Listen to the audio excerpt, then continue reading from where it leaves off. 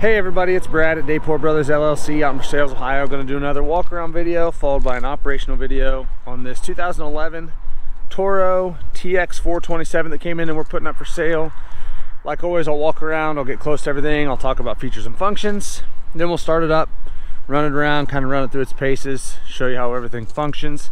As always, if you are in the market for a used skid steer, a used piece of construction, or a used piece of farm equipment, please subscribe to the channel.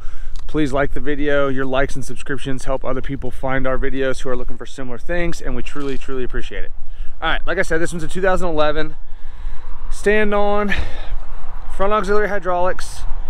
It's got the Kohler Gas Engine, 535-pound lift capacity, and an 1,882-pound operating weight. This one has 1,704 hours. I just cranked it up a little bit ago, ran it around. Hydraulics are strong. All the functions seem to work like they're supposed to. The pins up here are actually fairly tight. No excessive wear up there.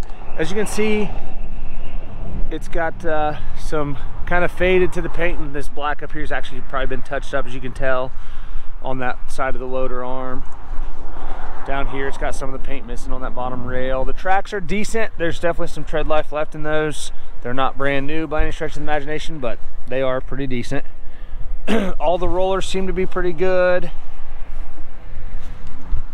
It tracks good and strong. It turns strong to both directions. It does have the little sulky stand on back here.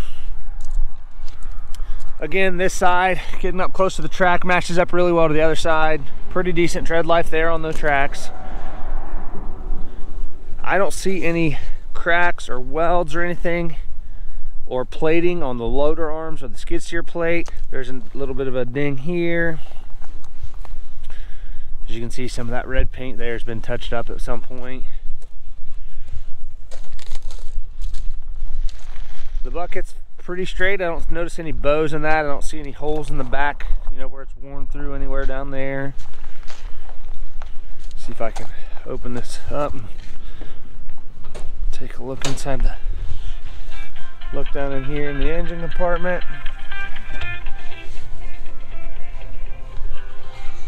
As you can see, everything's pretty dry down there. I don't see any oil or anything running down the side of it here.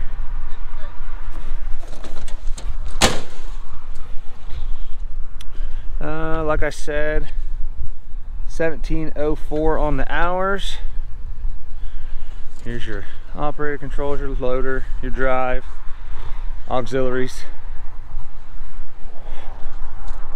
All right, like I said, this one's a 2011, 1704 on the hours. We'll get right into an operational video.